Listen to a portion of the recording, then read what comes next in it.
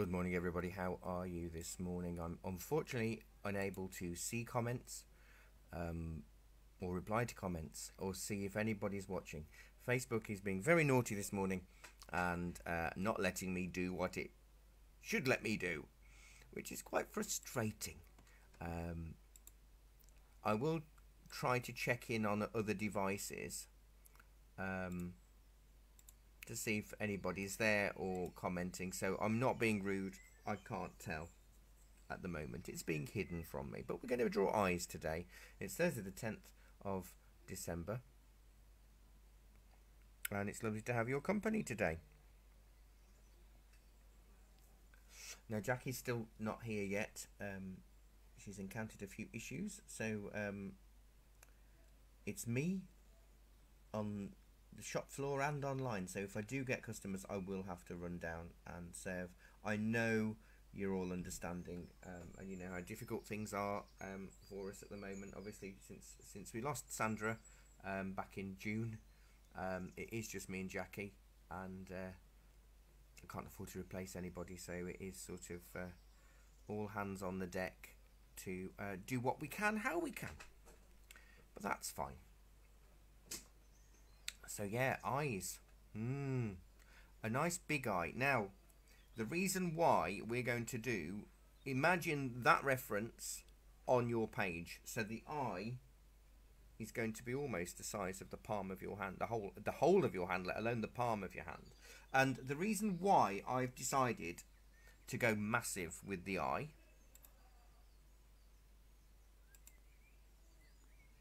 Oh. Have I gone? Am I still there?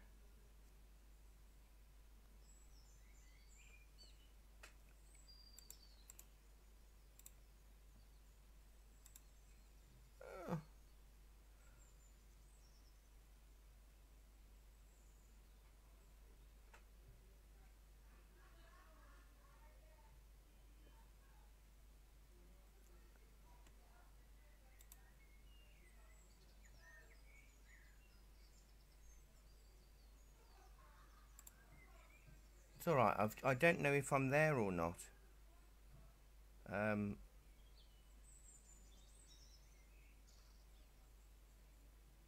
My mouse has gone funny. And I don't know if I'm live. Hang on a minute.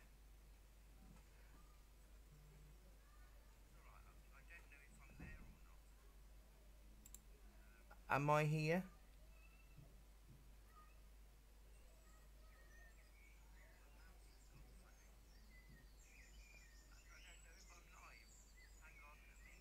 Oh, thank you. Right, now I've got an unusual thing happening now.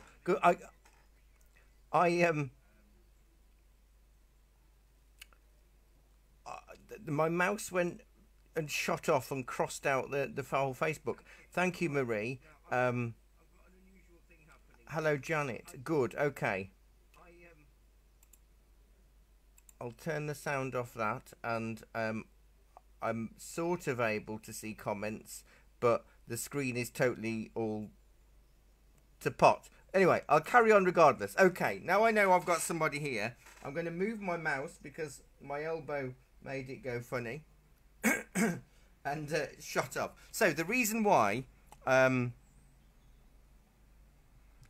going big is because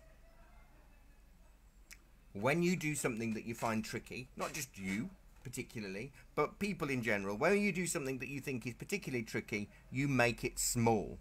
Because in our brains we think, oh, if I do it small, then I can keep it out of the way and, you know, it doesn't really matter. However, what that does is it means that you're creating far more detail on an already difficult subject. And I've taught in primary education, and they do exactly the same thing. You get a big piece of paper and somebody does it usually in the middle, but we do it really tiny because we panic and we don't want to fill the space.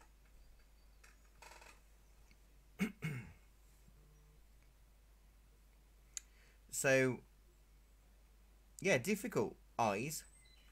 They are the windows of the soul, but hopefully I can give you a good indication of how to do them. But if you notice, let's have a look at a bigger version of the photograph. I want you to look at a few things. The whites of the eye are not white. They're grey. In fact, the brightest bit of paper, the brightest bit is the light source in the reflection of the window in the eye, and it's a blind. So if you notice that, if you look how white that bit is in the middle, it's not as white as the rest of the eye. There is a tiny bit of moisture on the lower lid, which is also white. If you print it out, you'll be able to see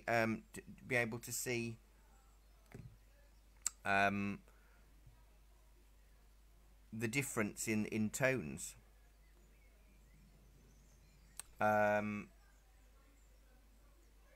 So that's important. We often will do the whites of the eyes white because we know they're white, but nobody's eyes are that white ever, even in real life, especially in photographs. So it is quite difficult to work on this. I mean, in watercolours we've done eyes, and I think I have done one drawing of an eye, but they're beautiful to do. Now, what's really interesting is the flecks around the pupil are actually gaps in the muscle of the iris. I've seen photographs of close-ups of eyes, and it looks like some weird alien landscape or underwater creature with their mouth, the way the pupils shrink and contract, because obviously it's all to do with muscles. It's amazing. So we're going to go big. We're going to go big today, and we're going to talk about eyes. I'm not an optician. I don't study human anatomy, but we know that we've all got eyes. So we're going to look at it as a perfect artist's version of an eye, not an anatomical version of an eye. So we're going to create what we can see. But we do need to have a little bit of understanding. The important thing as well, when I've taught an eye class over previous years, a lot of people don't realise how thick, if you like, the skin is of the eyelid. You can see on that bottom lid in the reference picture that it's quite thick. The eyelashes start on the outside of that lid, not on the inside. It's the same as the upper lid, however, but because they curve forward, they look like they're coming from inside the eye, but obviously that wouldn't work because it would cause a lot of irritation. So it's going to be quite an interesting lesson today. Eyes are lovely to do. I think we did a full lesson once on doing animal eyes a long time ago. I dug out all of my sketchbooks. I've got sketchbooks going back from 2017 that I've done only with pencil or coloured pencil classes since that time. So that would be at the various art groups I've taught at and Wednesday afternoon or Thursday morning sessions. So I've got lots of different things in those sketchbooks and lots of animal eyes. And we did a lesson once before we recorded them on different human eyes. In that we did a pair. Did you do that one, Janet? We did a pair of older person's eyes, a young woman's eyes, and a child's eyes, and we were looking at what makes a child's eye look like a child's eye, or an adult eye look like an adult eye, and an older eye, apart from the wrinkles, look like an older eye. It's very, very interesting to look at and discuss. But we're going to stick to one eye today. I think one is enough. Don't you?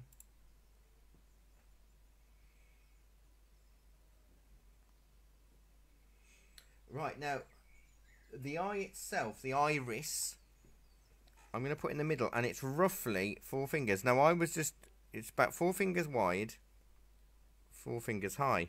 Now I'm just frantically running around. Well, I'm not running. I don't run. I'm looking for something that's about that big, and I wonder if the inside is about. Oh gosh, it is. It's exactly the inside of. Almost exactly. That's amazing. Of the inside of this roll of sellotape.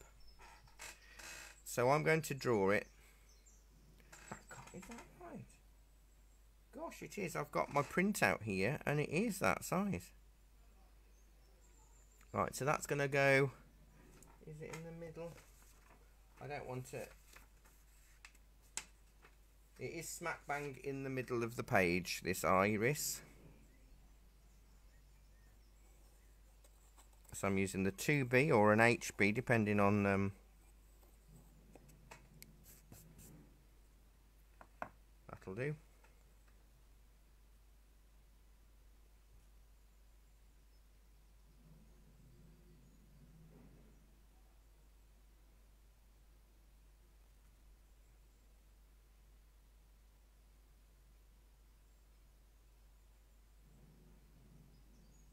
Oh, yes, Janet, you're right. The elephant eyes.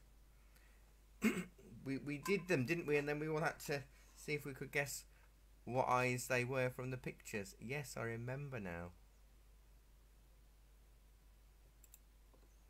So I've got my pupil. Well, my iris. My iris, not my pupil. And the pupil is roughly the size of my little finger. Now I need to try and get that, well, not my little finger, my index finger. It's about the same sort of width. I haven't got anything round. Oh, I have actually. If I think that's about right for my paint tube. The hardest thing is trying to get it central. I think that will do. So there's lots of things to think about here. And the first one is that unless you're walking around constantly in surprise, you do not see the whole of the iris at any time. My dad had very small irises, actually, and you often saw white around the eyes. He looked constantly startled or angry, my dad. As he got older, it was all right, because as gravity took hold, it sort of sagged his lids a little bit, and it was he had a much more normal looking eye. But if we look at the photograph, that around about a pencil width of the top is missing, but the bottom sitting right on the lid.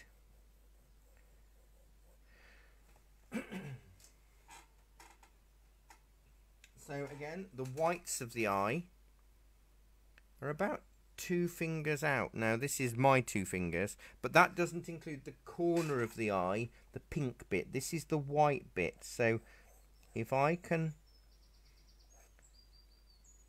and they're lower than halfway, they're lower than the pupil. I might have to get that phone because we haven't got any Jackie, as I say. Let me just try and get this done really quickly. And then it sort of like goes to that sort of shape. I'll be back in 1 second. Good morning, Yoshri. Hello.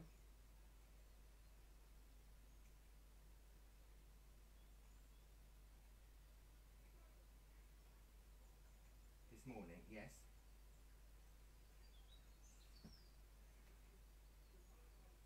Are you in the Thursday group? Are you a member of the Thursday morning group? So you do some Thursday mornings. Right, what I can do is, let me see if I can tag you in the lesson.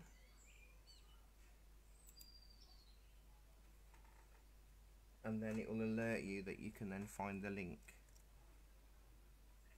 Alright, I'll see if I can do that. But I've got no Jackie this morning, so it's No, I'm doing it now. I've done it now. Right, so I've tagged you.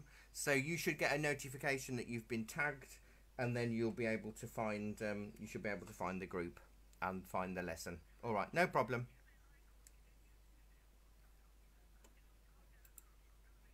Oh, the gateway, the gates, and yeah, that was lovely. Yeah, because you like buildings. All right, thank you, Anne. Thank you. No problem. Bye. Bye.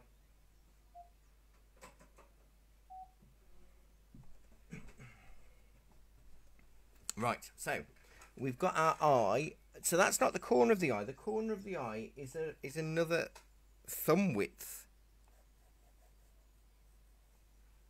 beyond. It looks a bit like a penguin in flight with a round wing at the moment.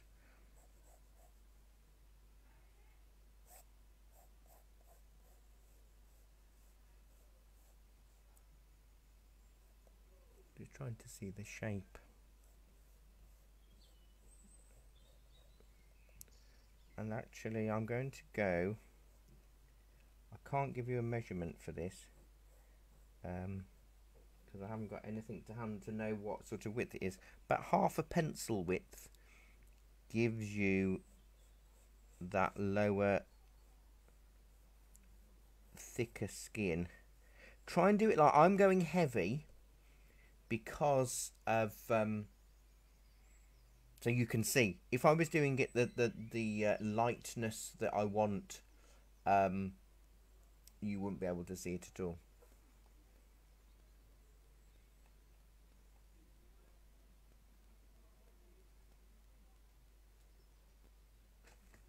The baggy bit, well, it's not the bag, this is the lower lid, is about 2 finger width, and it under the eye, under the iris, it's about 2 fingers. So we just draw it. So we're planning the area before we do the shading. I think that's the best way always.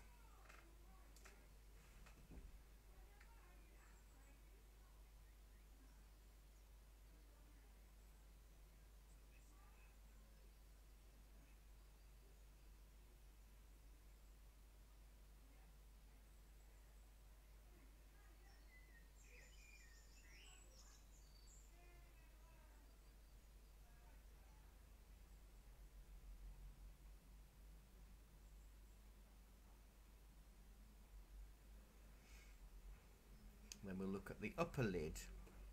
It always looks a bit weird at this point. And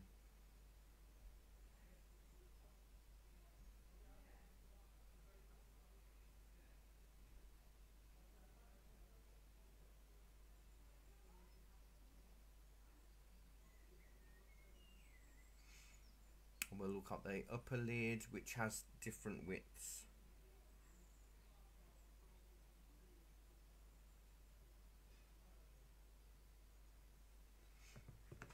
All right, let me work out.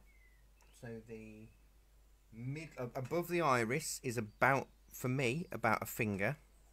To the left of the eye, it's about a thumb, and to the right of the eye, it's about a little finger. So we've got a slight narrowing as it comes down level almost.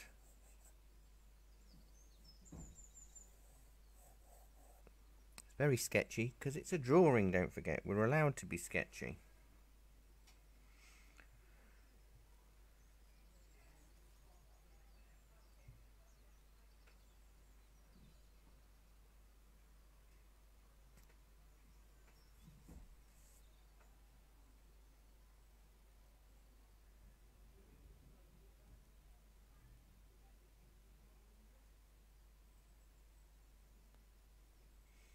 I also think I've got a customer, so I will have to run down. I've just had word from Jackie, she won't be here for about another 45 minutes. I'll be back in a second. It'll give you a chance. I'm going to turn the lamp off because I don't actually think it's helping. That's better. You can see that much more clearly, can't you? Be back in a minute.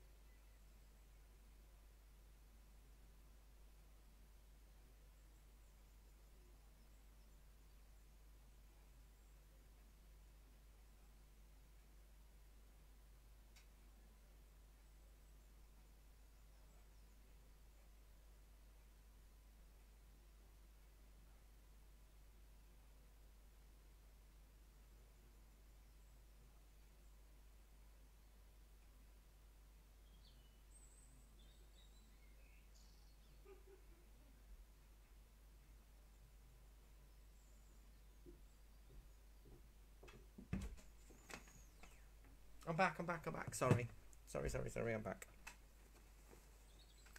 Okay, so we've got the very, very basis. We ought to sort of indicate the eyebrow, which is about 2 fingers on the left, over 3 fingers on the right, because it comes off the page. So it sort of is about there. Sort of like that. Now, it's all very vague. I'm going to rub out that part of the iris now, because we don't need it. Now I've got my lovely smudgy stick, my tortillon, which I got from one of the sets that we sell. I'm just trying to make it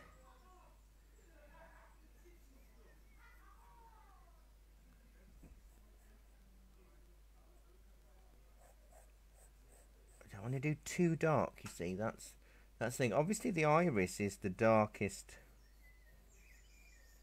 part in that, so I'm just going to lightly shade that in with my HB because it'll help. Now I don't know, do any of you have any embossing tools with you, or a biro lid? Because it'll just be a little bit easier to do some of the finer highlights of this.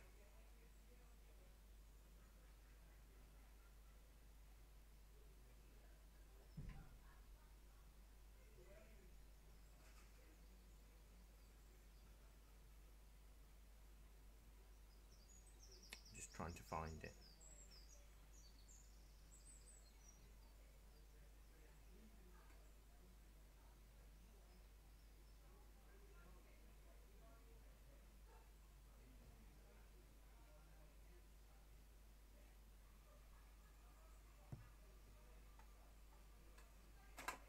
Right.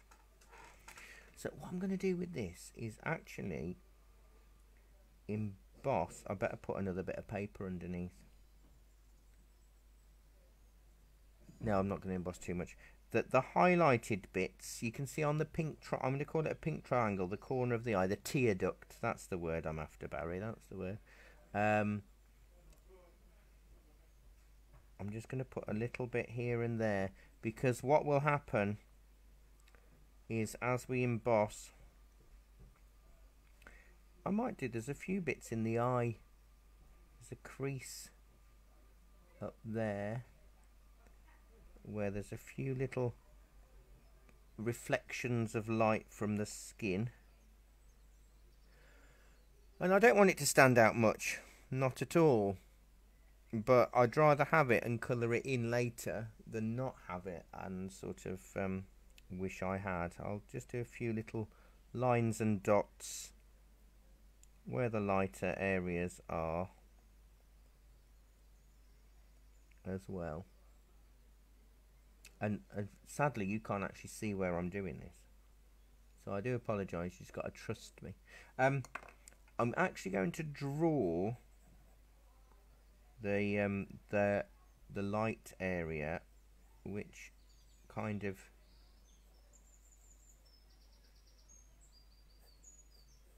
comes like that, and then there's another bit there.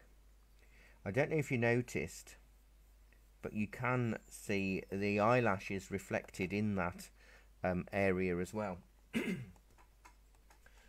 I've seen beautiful paintings and drawings done of eyes, very emotive ones actually, where you've got the eyes of an old person, but in the reflection you're seeing them as a young person, and it always gets me because I've done a lot of singing in care homes, dementia specialist care homes, and that kind of thing. And I remember the first time that I went to one to sing, I really had to stop myself from getting emotional at the people who were once maybe brilliant minds who are just sitting in a vacant state, and I find it so upsetting. But then when I sang a song that they knew, they were dancing and swaying along, and they knew all the words, and then as soon as the song finished they were back again.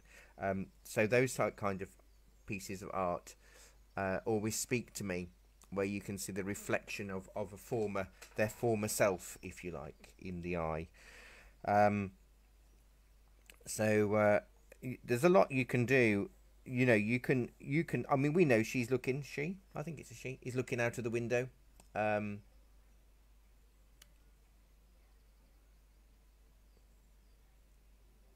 because we can see the blinds and looking at a chair. I think because of the shape of the.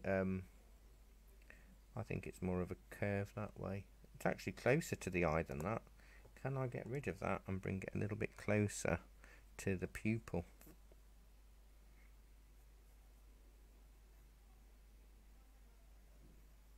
So we've got late night shopping in the town on Thursday.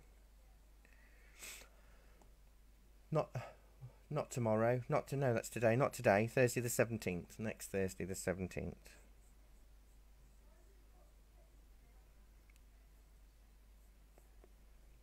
Slightly darken the edge of the iris.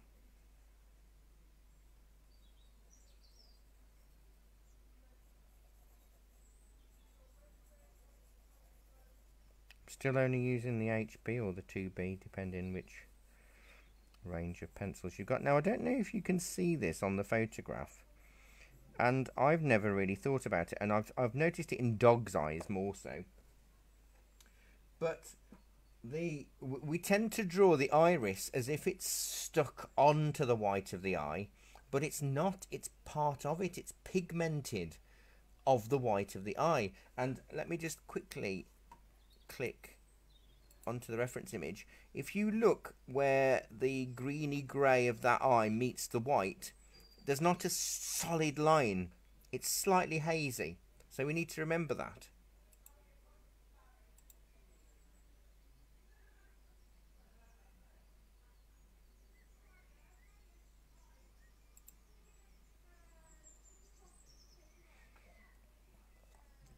And I'm actually going to go sort of radial from the pupil out into the iris, just to give me a bit of an indication.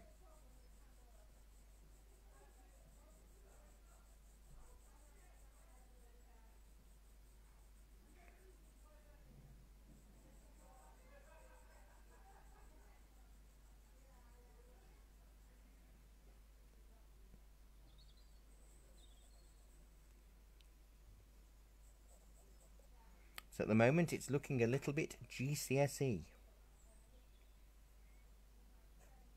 And that's alright. We'll start to make it a bit more A-level in a minute. And then maybe degree level if we can.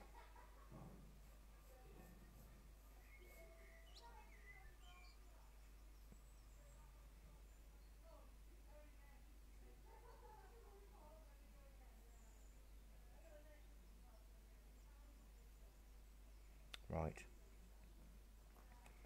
I'm going to use my smudgy stick. This is not a pencil. This is just a really dirty paper stump. And I'm going to shade. I'm just going to use it to smudge some pencil. Look how dark the white of the eye is on the right hand side. Really dark, and then it's a little bit lighter. We need to take it off white. So you could just smudge it with your finger if you haven't got a paper stump. I do recommend you get them. You can just buy them singularly, or we sell them in a for £6.99. I think we've got a set of different sizes. You get a putty eraser, a sandpaper paddle to sharpen pencils and things. You get a chamois leather to smudge, so you shove your finger in it and smudge that way. And you get an eraser shield, which is one of these. They're brilliant. I could use one if I accidentally smudge over that circle of light. I could just place it over, and then I've got an erase it out, and then I've got it again. So let me just soften the edge of the iris as well. Now, there's so much that we can discuss today and observe with the eye. There really is.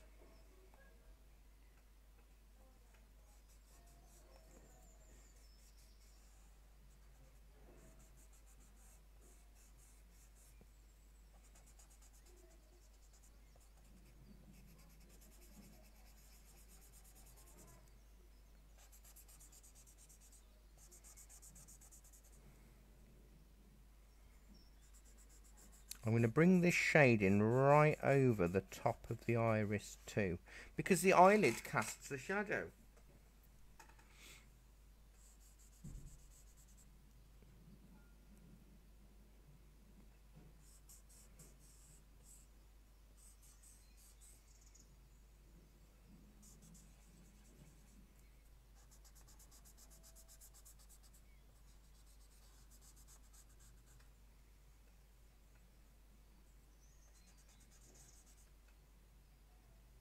And don't worry, at the moment it looks... Oh, I've got another customer. It looks a bit weird. But we need to take that white off. So mine is slightly off white now, which is better. I'll be back in a minute.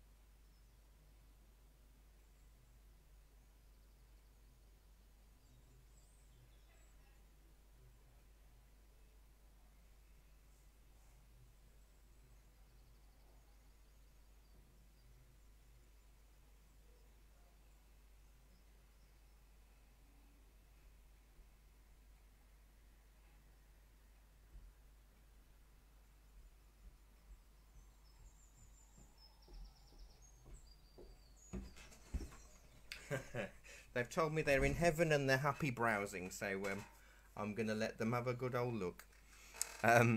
So we need to start slowly building up the depth, and it is just the light bits, the very bright white lights of reflected light that we can see. I'm going to use my HB just to tint that pink bit a little more, so a little bit more pressure, and that will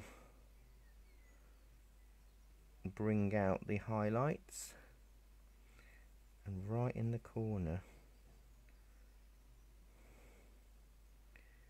it's a bit darker, and as you say, it's all of these little things that start to make a difference. Just need to darken the edge of that eye now. If you haven't got a range of sketching pencils, you won't get as far as you possibly could. Just going to lightly... This pink bit of the eye needs to be darker than the light of the white of the eye. So that means the skin tone is going to actually have to be really much darker than you think. I remember my art teacher when I was at school always used to moan at me because I never did much dark with my portraits. And obviously I thought I knew more than him. When you're 14, 15, you do, don't you? And I never bothered. But looking back, all of my faces looked transparent. And the reason they look so transparent is because I never put any skin tone on. I left it the colour of the paper, which it can't be. So if that might be a little bit too dark, I've done that. But let's just say that that is what it is. I'm going to have to go even darker for the shaded part of the skin tone to get that right.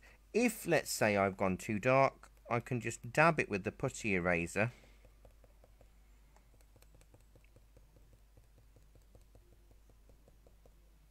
and it lightens it a fraction.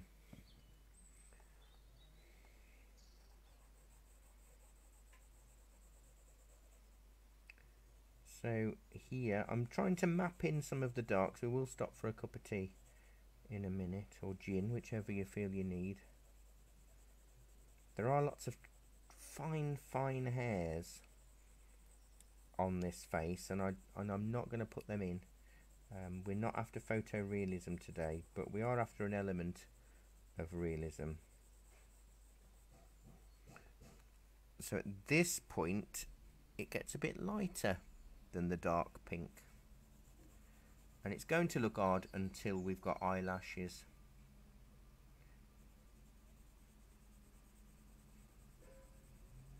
And a pupil that doesn't look like a ghost or a zombie.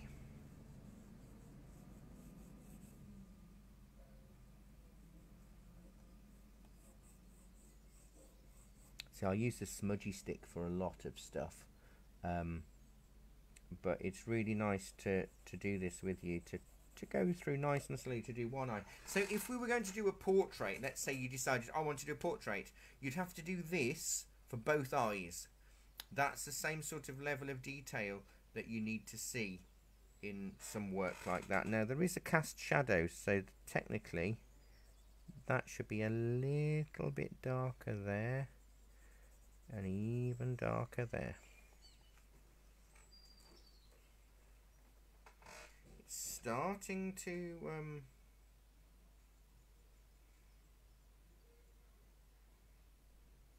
it's starting to look a little bit like something. Yep, still using the same pencil. I haven't switched yet. I'll let you know when I switch.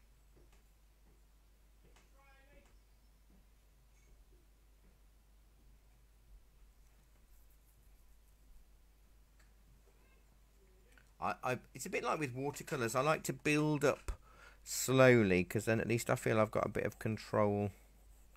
I'm pressing down a bit harder with it, because what you've got to think of, and we don't think much, is this is a fold of skin, your eyelid. So you want it to start off dark within the fold and then gradually lighten as you get outside the eyelid towards the iris. So you take the pressure off a little bit. There's a lot of tonal changes in an eye. A lot.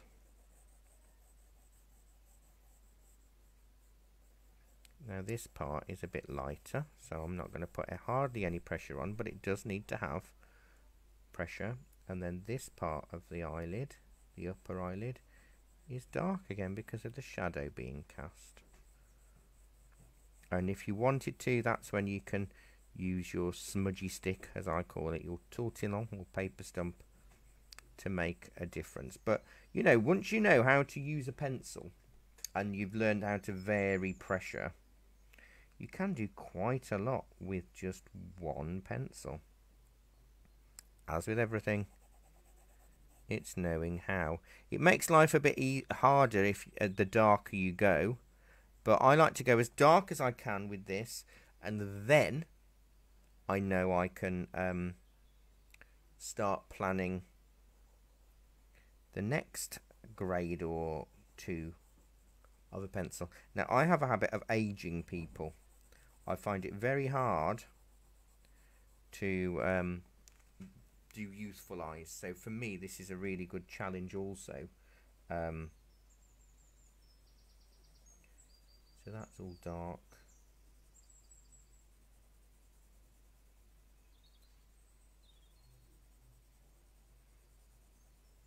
Out here. And it stays quite dark till about here, doesn't it? Because this outer lid, sort of like the top of the eye, the bit that on my eye is quite hooded,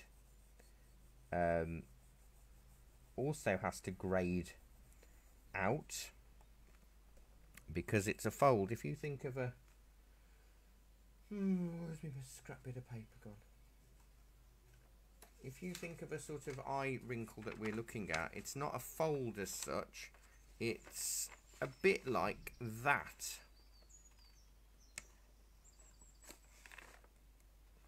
So you can see that the top fold casts a shadow. Now this is strong light.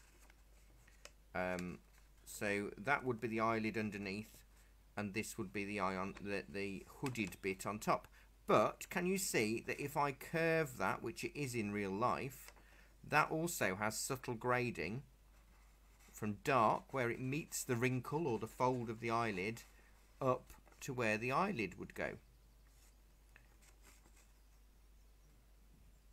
So it's thinking of wrinkles more like, I think of wrinkles like fabric, because it folds in exactly the same way. So this is lighter above the fold,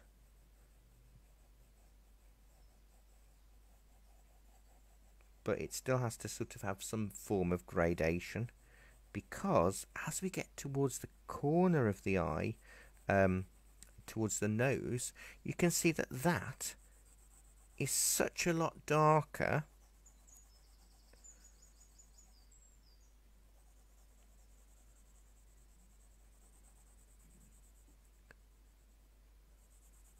again.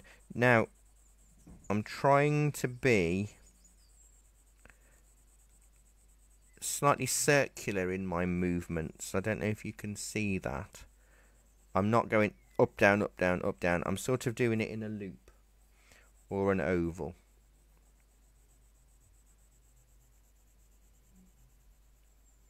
And that just creates a bit of skin texture, and it stops it from being very heavy lines.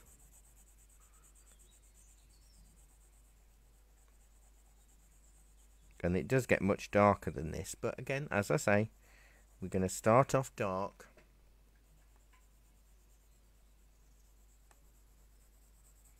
Start off light, sorry. It would help if I could speak English, wouldn't it? We're going to start off light and gradually get darker by switching the softness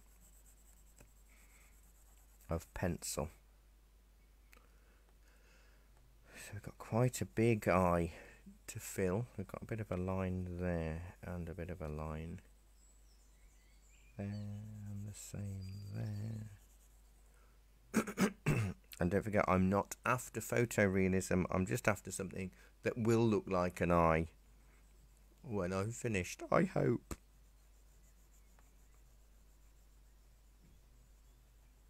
So currently I've got quite a lot of white space.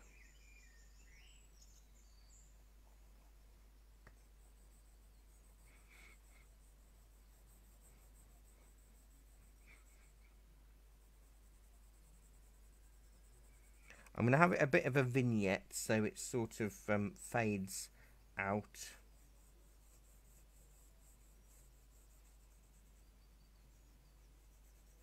Around the edges, I think.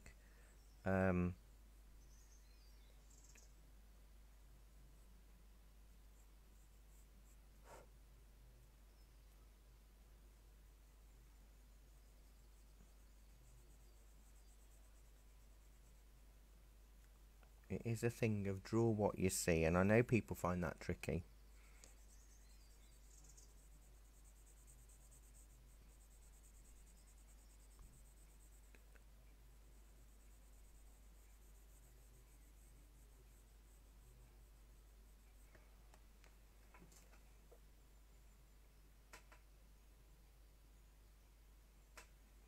Okay.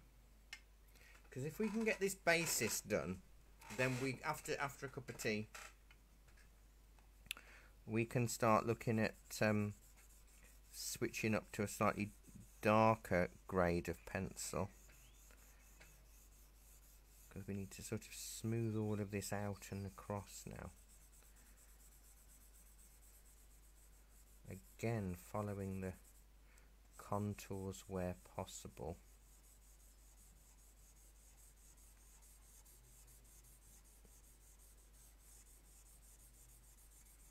So we have no white skin, no paper left. So where there's no shading,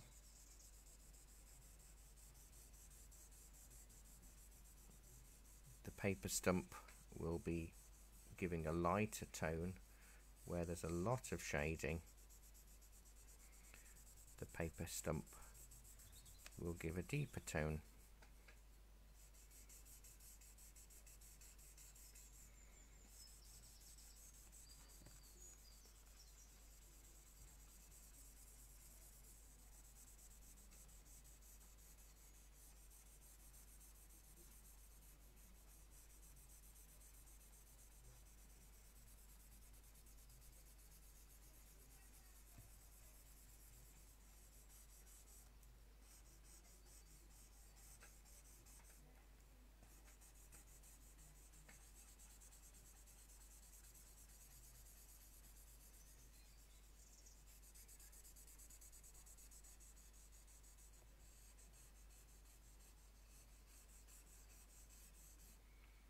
And by working from light to dark, it's much easier to be able to rub out, because we're only using an HB kind of thing. It's easier for us to erase if we go too dark too quickly, whereas if we switch to a heavier pencil, we're going to struggle to erase because it stains the paper rather than... It's a bit darker down here, isn't it?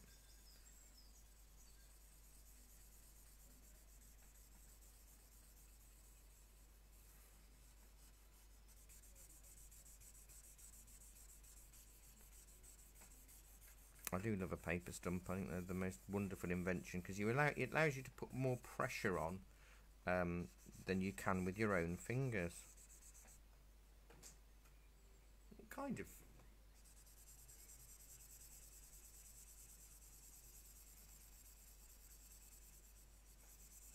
Kind of does something, doesn't it?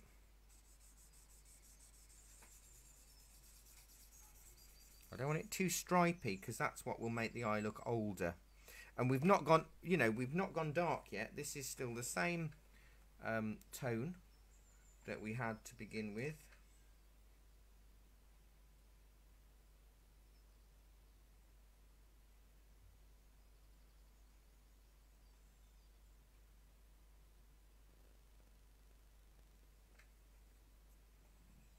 And then we'll just build up and build up the depths.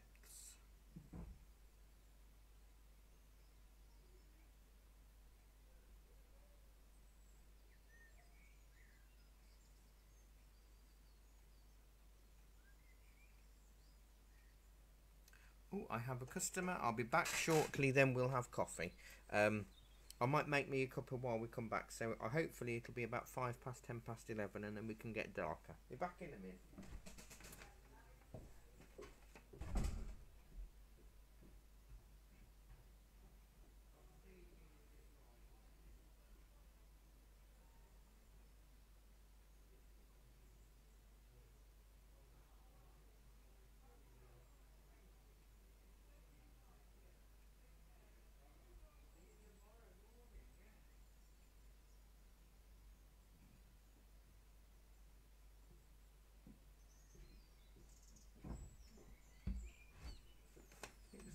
children bringing me a birthday gift. How lovely.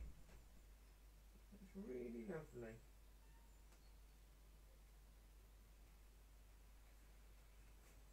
Right, I'm going to put the kettle on and have a cup of tea.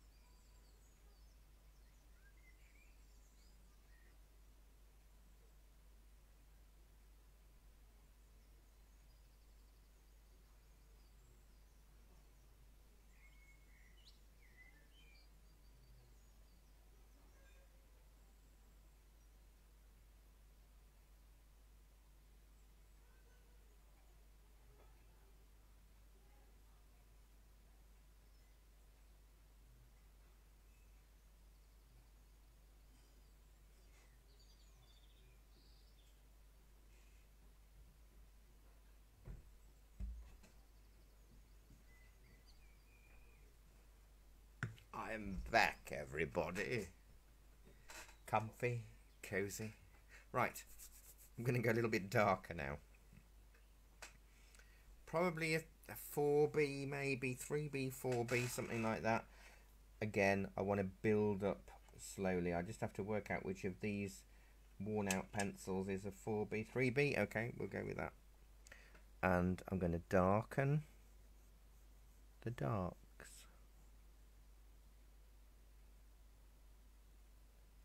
That gets a little bit lighter there.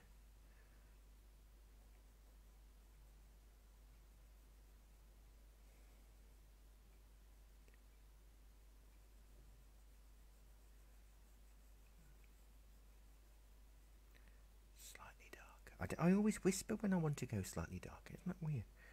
And then the underside of that lid is a little bit darker. It's a lovely children's book, and it's about the teacher reading it rather than the actual story itself. And it gives you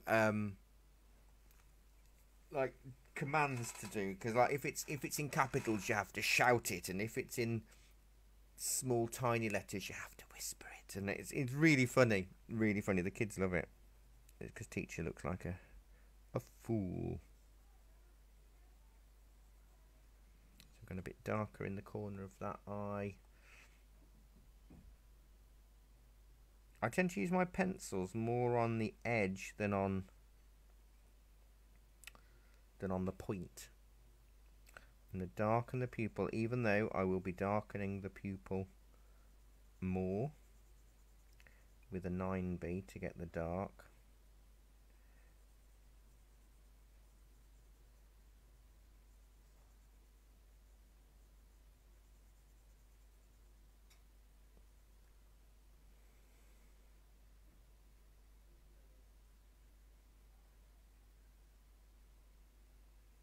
It's scary when you do this because it can become not a circle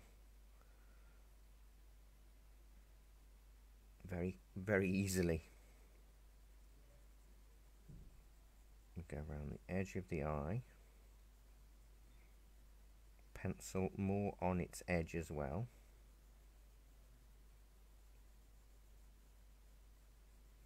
Don't forget, we don't want it to feel stuck on. We want it to feel part of the eye itself.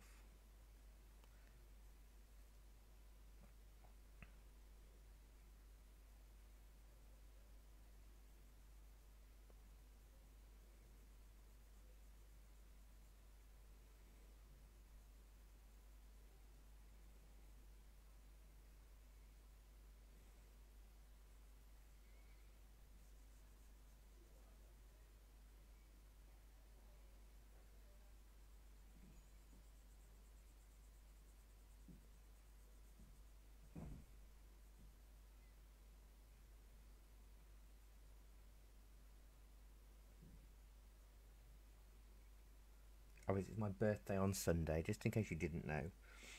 It's not today.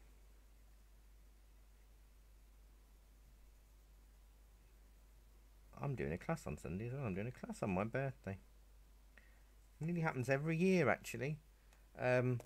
Because I teach every day, don't I, almost? And if it lands on a Sunday, it's always the second Sunday of the month, which is when I teach. Right, so we're building up. Now I am actually going to do this sort of zigzag from the iris out.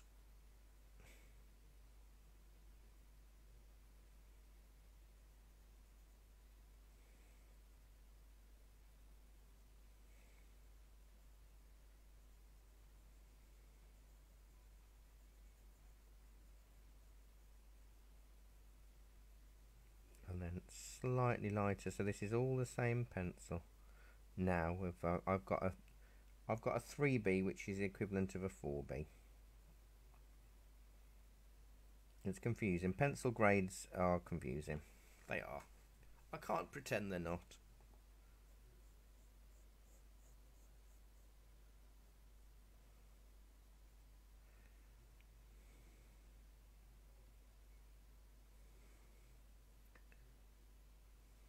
Maybe a little bit darker. Yeah. Feels weird not making a cup of tea at 11 o'clock for Jackie.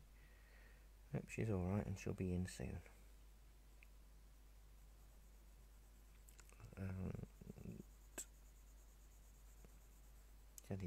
She hasn't left me any biscuits, so I can't even eat those. I often eat the biscuits that are left over and then have to say, oh, I had to eat them because they'd have gone soft overnight.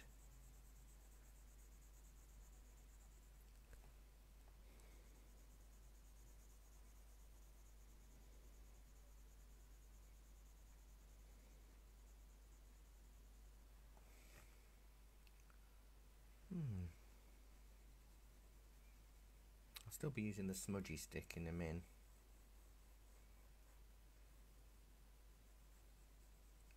You've got to soften. We don't want hard edges when it comes to the lower lids. It's got to feel all the area around the eye where it meets the nose. Got to feel soft and light, because, you know, we're not robots. Our skin isn't hard edged and planes. It's smooth, and we need to remember that as we work. That needs to be shaded even more here. I haven't done it with the 3B, so I will.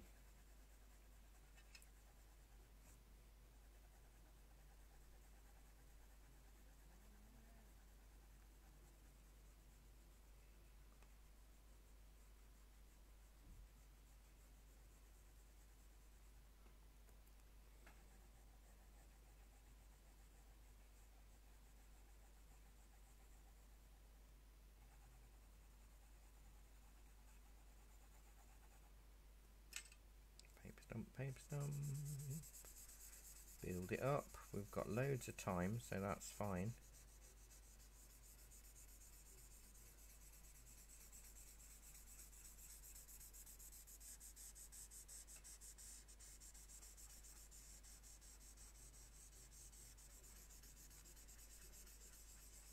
And we'll be getting darker with each layer.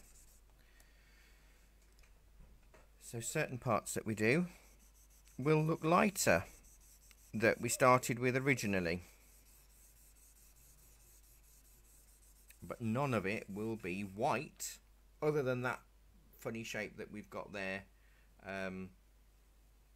where you can see the blinds. I don't know if I'm going to draw blinds. I think that might be one step too far. I don't know. I think that dark part of the eye, white of the eye there, needs to be darkened a little.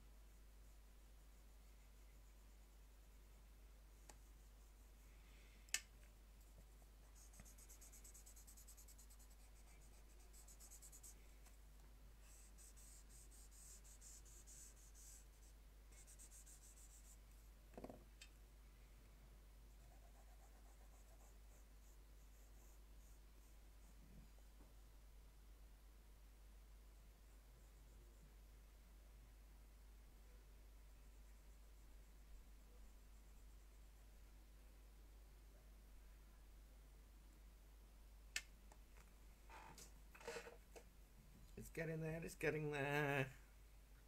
It's getting somewhere anyway, isn't it? I don't think he's going to win any awards.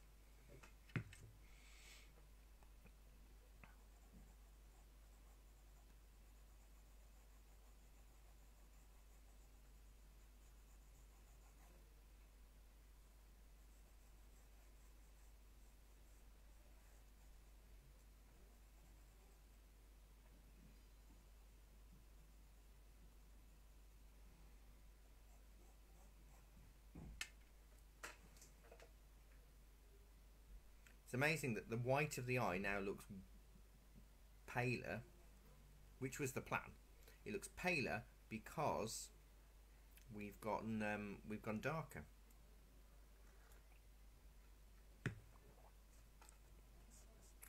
Now, if you wanted to with the 2B or something, you could just do some loose scribble near the tear duct to make it feel, or either edge, to feel like the thready veins of the eye. And again, we're not going full on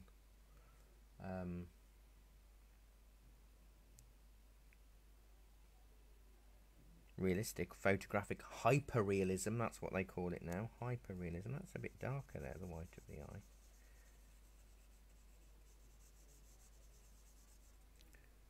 I'm just looking and seeing that this whole side is darker, but it's still got the really dark bit in, because the light is clearly coming from the upper left hand side.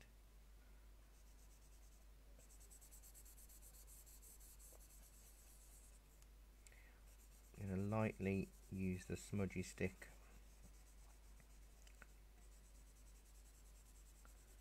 in the iris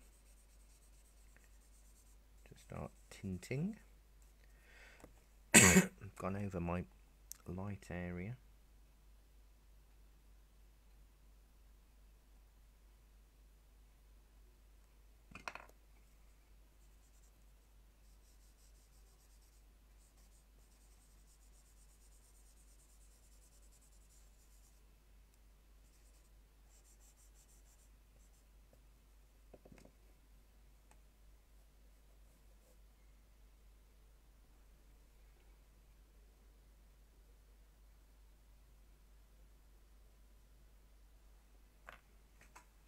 It's getting there, isn't it? It's getting like an eye. As with everything, it's the darks that will really make it. So we gotta go even darker, even darker, even darker. And then look at the eyelashes.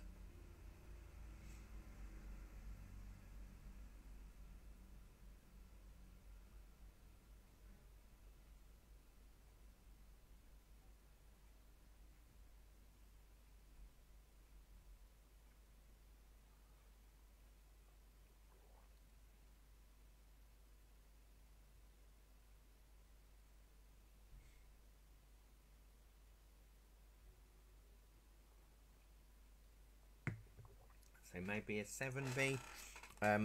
Or do I go straight for the 9B now? Have I got enough? No, let's try a 7B if I can find it. There we go.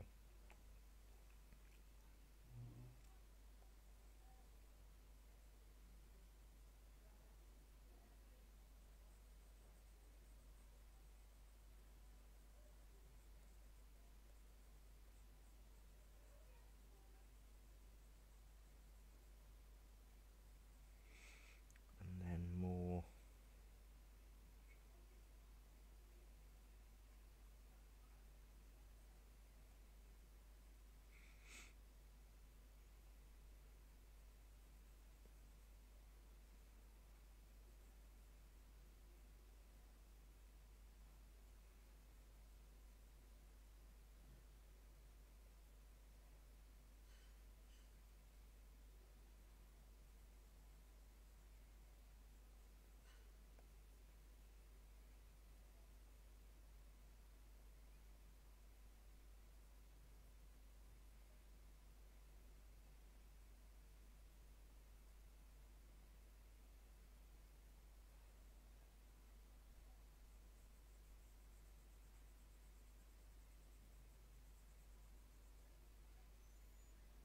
Oh, do you know what I have? I've gone over that circle. I can show you what to do with a rubber template now.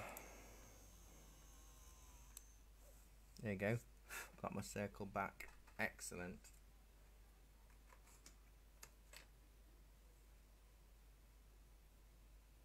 It's a little bit smaller, but that's alright. We can cope with it.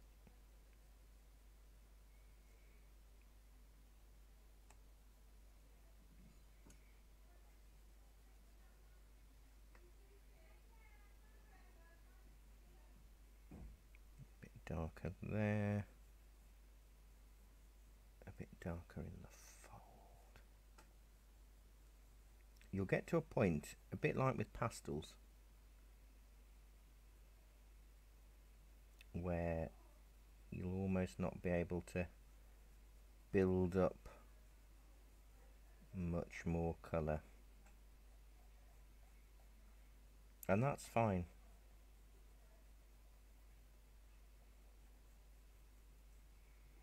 I'm saving the really darks. The eyelashes, the eye pupil and the eyebrow lines are going to be 9B. So I'm just adding a few more flecks with this 7B.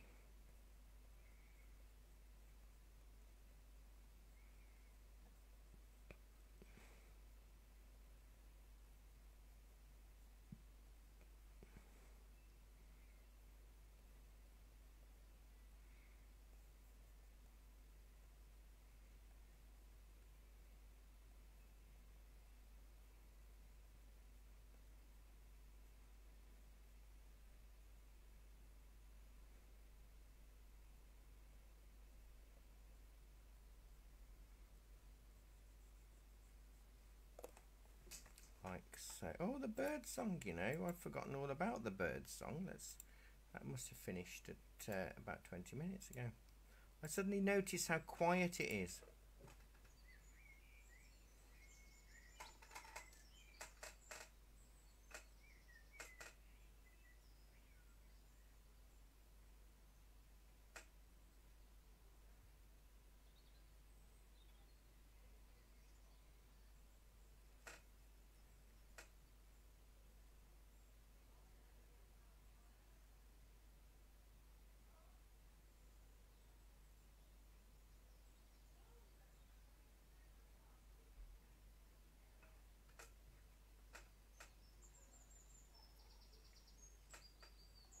I think I might need to darken some of the shading on the lower lid again on the right hand side.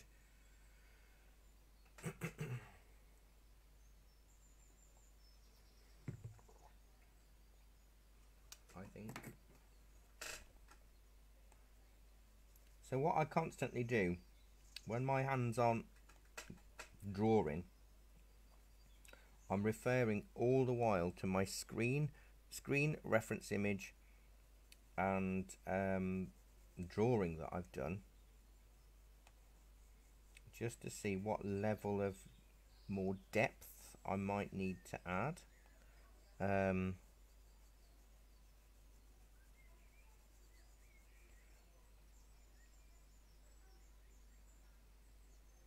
That kind of thing. I'm not playing solitaire or Minesweeper. I could never do Minesweeper anyway, to be honest. I don't think anybody knew the rules of that.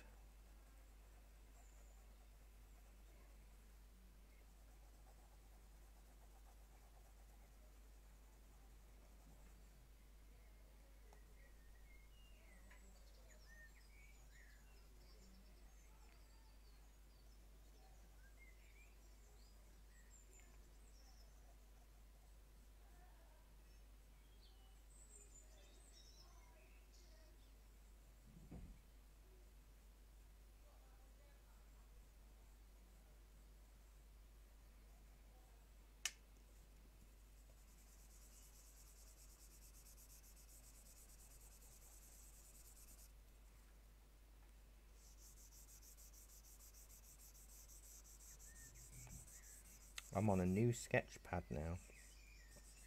I started it last night. No, not last night. Tuesday night.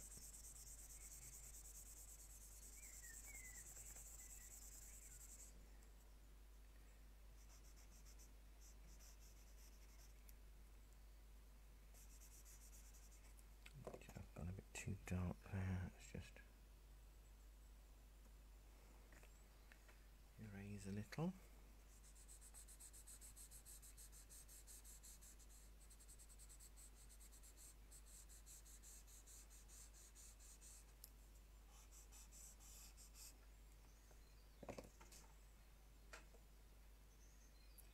It's getting. I still think.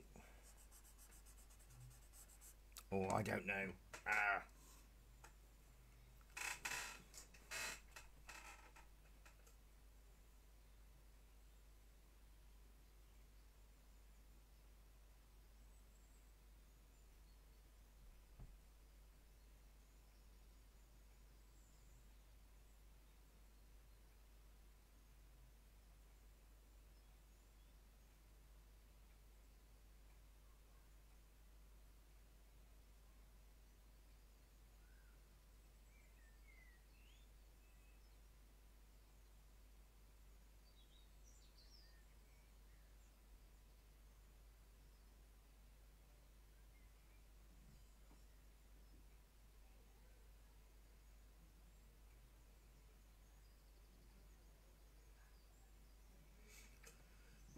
Yeah, I think it definitely needs the darks, and the eyelashes and the eyebrows will make it look better.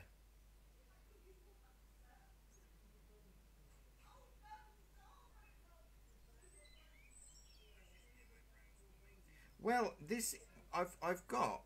I can show you because I found them all out. Fortunately, I date the fronts of them. And I never used to, until we started doing the drawing classes more regularly. I never, because if you remember, the drawing class used to be fortnightly, so it took a long time to, the Wednesday afternoon drawing classes took a long time to fill a sketchbook, and we started those I started doing it more regularly in 2017. So I've got my 2017 sketchbook, which isn't the full year, and that's back from when I was teaching in Farthinghoe as well. Then I've got 2018 book 1, 2018 book 2. Oh, where's 2019's gone? Maybe I'm a year out.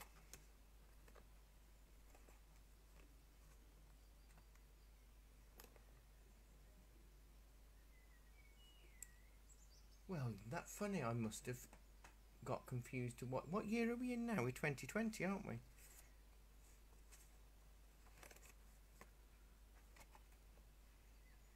Oh.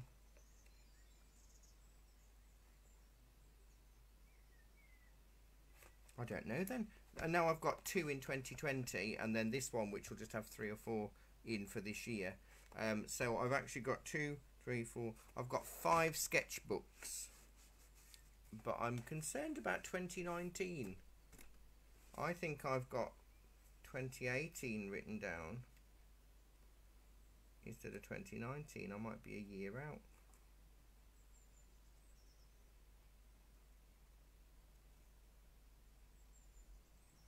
The trouble is, everything just melds into one, doesn't it? I'd have to check that I've got these numbers right. So maybe I only started doing them in 2018.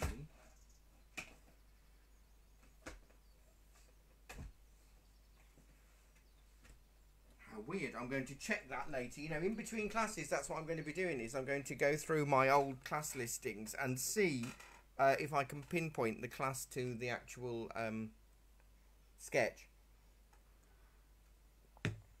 Unless I've got 2 sketchbooks missing, which is highly possible, but I doubt it.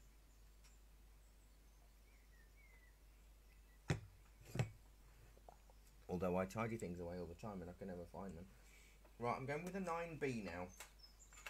And I've had to crack open my new 9B.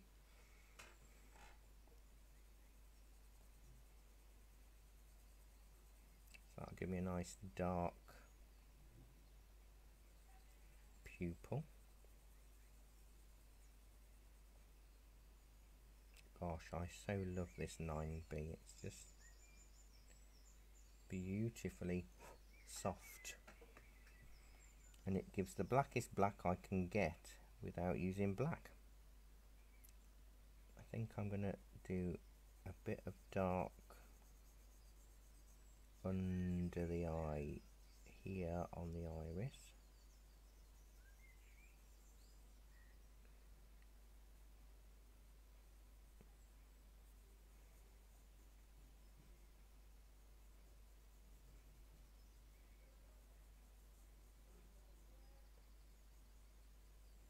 I don't know if I've lost my circle. Let me.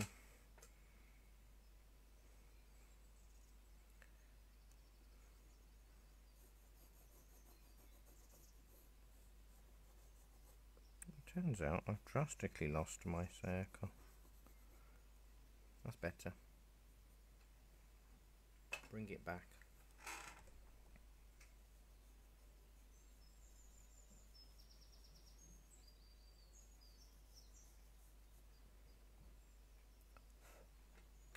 Now,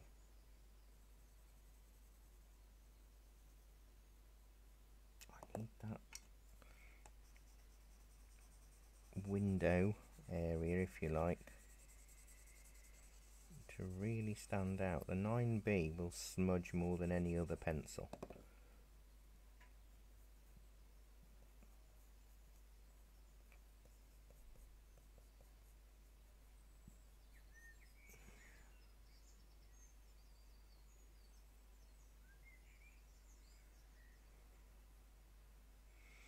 And then we've got the reflection of the eyelashes in that eye.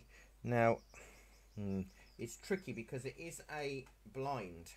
Now, I might switch very quickly to my old HB or 2B because there's a line that comes down there, which is a gap between the blind. And then if I do it that way,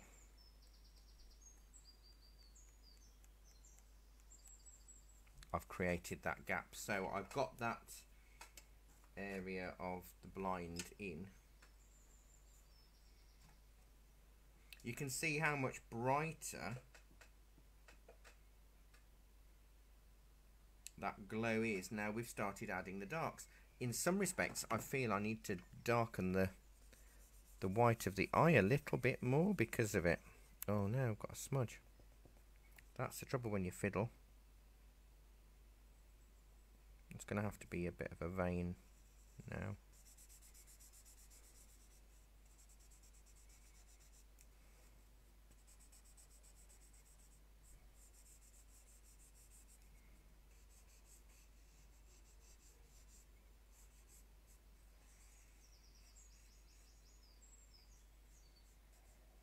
Might add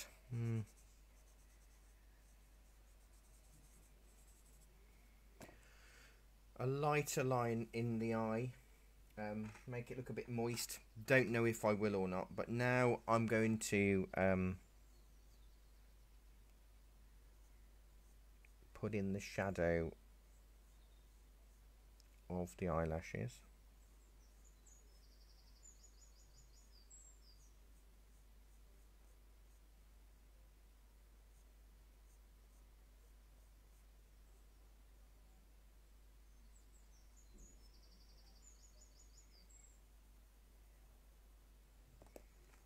Sort of like that. It's all the little things that make a big difference.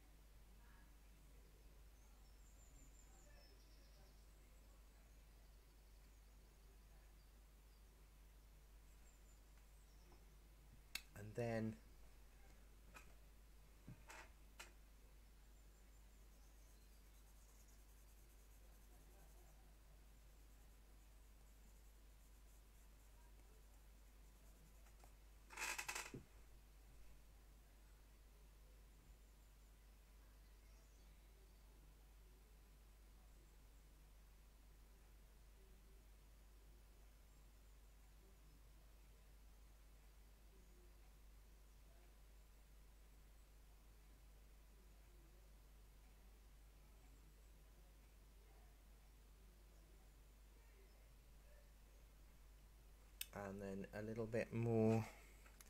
See, I think my eyebrow needs to come down there, and then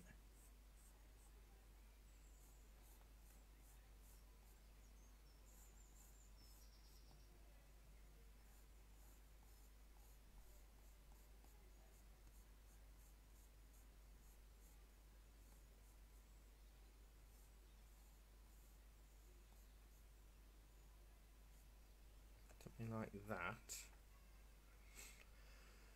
And then we can look at the eyelashes.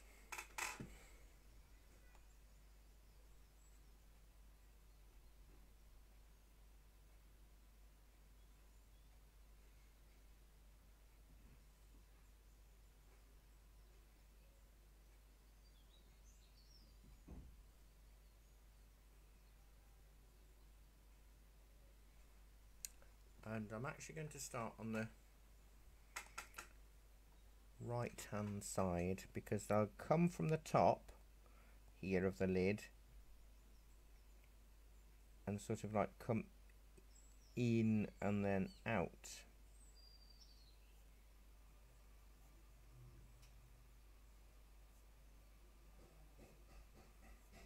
And it's more realistic if you can sort of like get them into a bit of a point. So it might be 2 or 3 lashes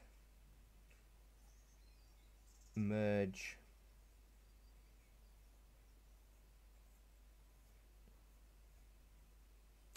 some of them go out further than the eyelid line.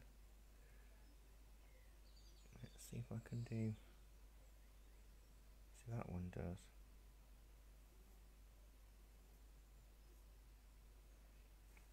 They come almost in points.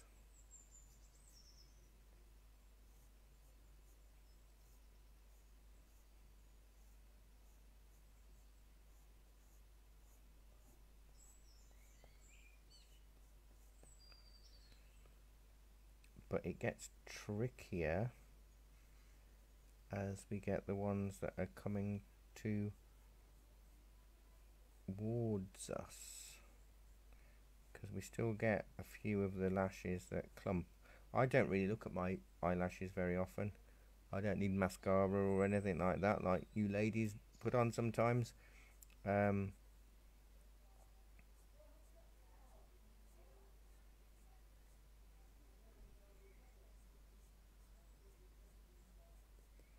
But you want that lighter line there.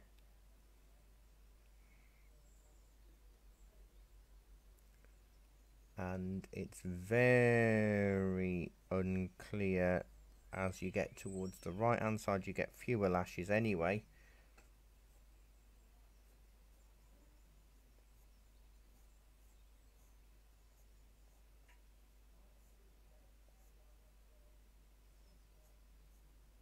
Now obviously if we'd done this eye much smaller, the issue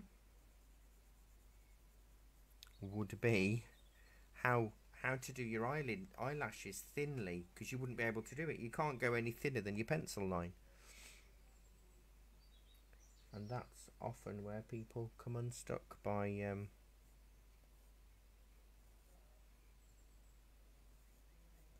doing it that way, by going small, like we said at the beginning.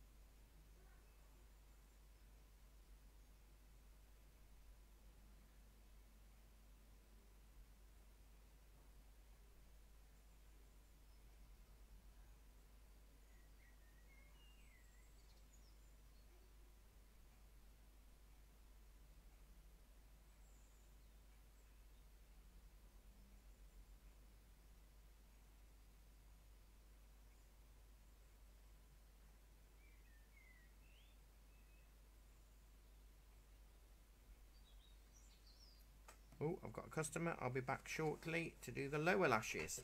Back in a minute.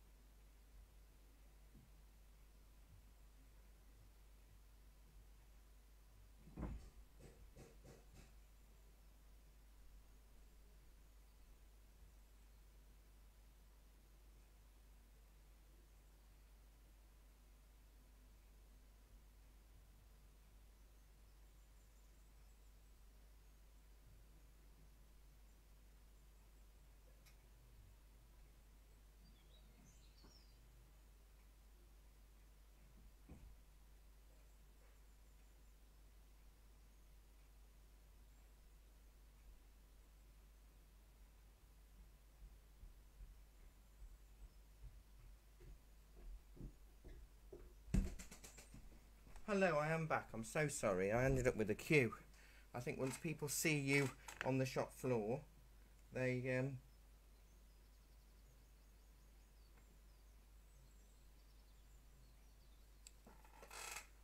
they they just pile in, which is nice. It's lovely, but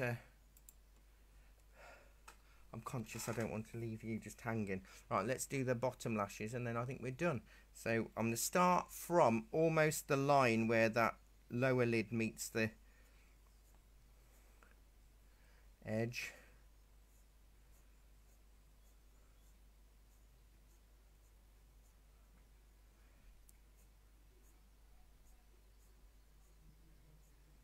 And they're not level.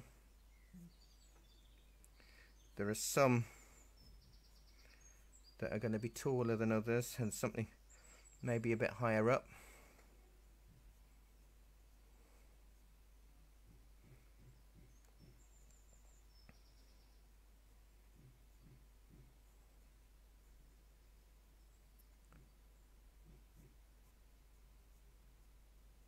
And you don't have, they're not as full on your lower lashes as your top.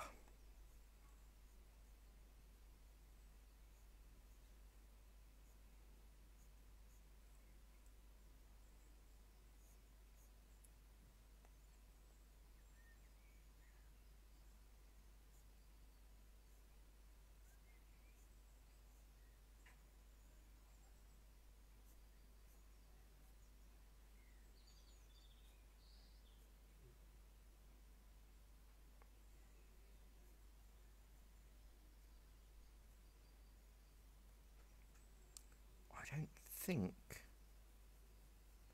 I need to go any lower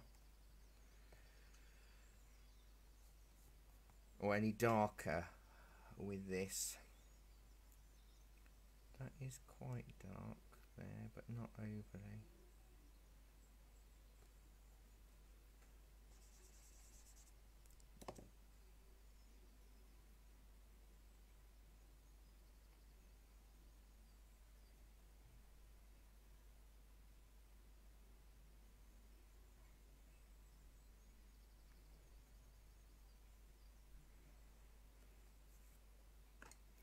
So do I need to darken any flesh areas?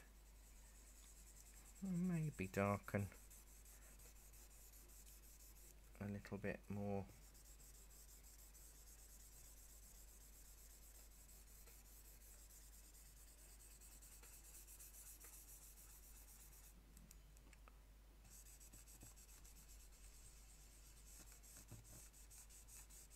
A little bit darker under the eyebrow.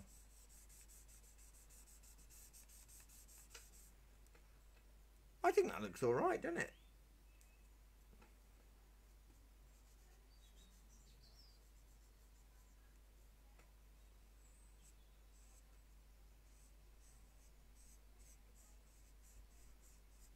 I did say I might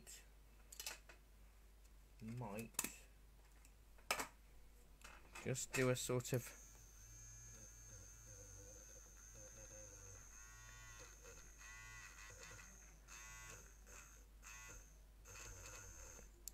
hint of a line in the eye.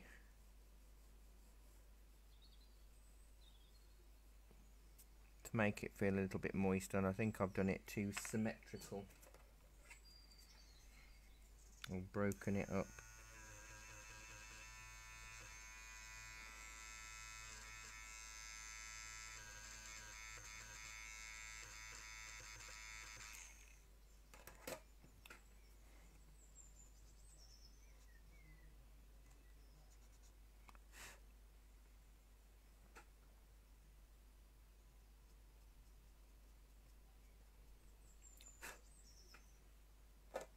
Yes, something like that.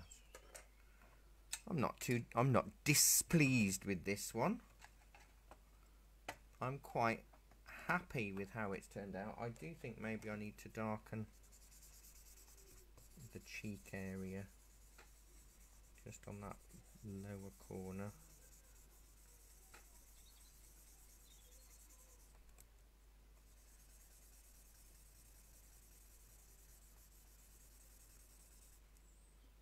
So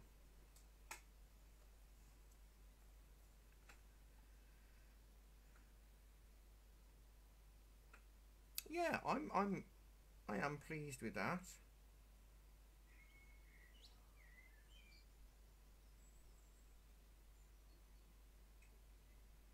Do you know what though, Janet? I've just seen your comment that you think yours is a bit too dark. I'm not sure. I if I were doing this again, in fact, I might use the moisture of my finger to spread the dark flesh tone around a little bit more, because I only want that white bit to feel white, and at the moment it doesn't. However, what you can do, look how filthy my fingers are, is you can see there's those little white, almost like little, they're not freckles, I'm going to call them inverted freckles.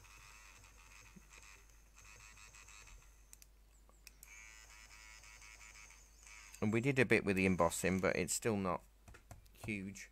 And this won't take it right back.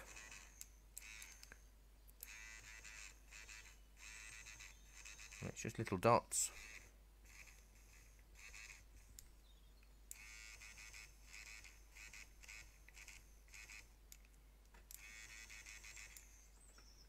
Now I may have spoilt this or not, I don't know. And if I soften it with my finger, it stops them from looking so white. That's a little bit better. Yeah, I'm happier with that now, I think. Yes, I've really enjoyed this. Apologies for having to duck out. Jackie's just arrived, so she's now on the shop floor for me. It's a bit like a tag team. I had to, as soon as I caught sight of her, there was another two people in the shop, so I've had to sort of like run upstairs to come and see you, lovely people. So I hope you've enjoyed that.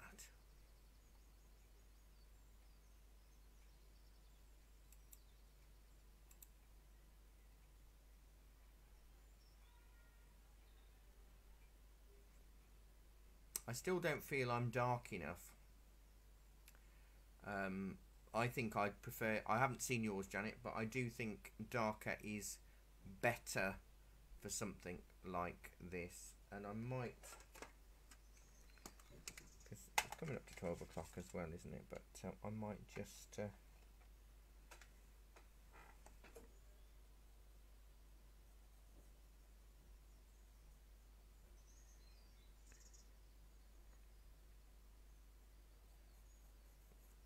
darken a few bits. It's really hard to know when to draw the line with pencil. And I could add, you know, more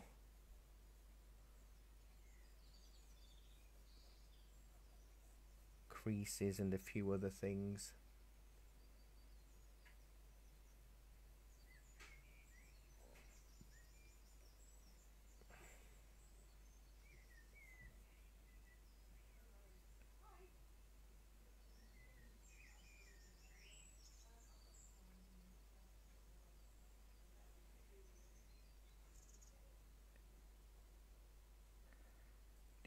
Just a few little lines here and there. Don't want to make them old, but I do want to make it look less robotic. I think I'm pleased. It's as good as it gets from me. Occasionally I'm like, wow, that's amazing, Barry, well done. But yeah, I think I'm happy with that. I can't go any darker, but obviously if I quickly flick to camera 2, you can see it is much darker in real life. There, you can see how dark that pupil is. It's because it's catching the light from this angle. So there we go. And thank you so much for joining me. Now, next week, last one next week, and it's an old barn in the snow. However, I haven't said what medium it is, and it's going to be in watercolour. It's an old barn in the snow in watercolour. I think a lot of this week is old barn in the snow over the next couple of weeks, or something barn or something snow, because it's winter. But I threw the eye in for a curveball. So next week is the last Thursday morning class of the year, and then we start again on the 7th of January with a stormy sky with lightning in pencil, so that'll be quite nice. Next year's morning classes on a Thursday are slightly more formalised, in that the first Thursday of the month is pencil, the second Thursday of the month is watercolour, the third Thursday of the month is acrylics, and then the fourth Thursday of the month is gouache or charcoal or pastels or oils or something like that. So it gives a bit more format, because I've stopped after tonight. My Thursday evening monthly beginners watercolour class is ending. I've done that for 2 years, and to be honest, I'm struggling health wise to do evenings and days all the time. So from next year, I'll only be doing Monday and Tuesday evenings. So the Thursday morning, second Thursday of the month, Thursday evening watercolour class is being amalgamated with the Thursday morning art for the anxious, so that's why it's the second Thursday in the morning, because now we've got online, people can join in anytime they like. It doesn't matter if they work during the day, they can do their lesson later on. So now we've got the setup, it kind of does make my work schedule a little bit easier, because I've shaved 20 hours a week off. I'm not working 72 anymore, but I would like to bring it down to under 50 a week if possible, just so I can just try and learn how to relax, which I find very difficult, but I actually really do need to. So yeah, it's going to be an exciting time, and then I'm hopeful that the classroom will be able to reopen even in Easter to probably a smaller number. But now we've got the online classes, that doesn't matter either. So it's a really exciting time for the future with all of the classes. So thank you so much for joining me this morning. I do love doing these classes, and I love seeing what you create if you feel able to share what you do. So thank you so much. Take care. Have a really good weekend. Enjoy December. I've not got any freebies now for the rest of the year until January, so I'm sure I'll see some of you in other classes over the coming weeks before next Thursday. But take care, stay safe, and I'll see you all soon. Bye bye everybody. Bye bye.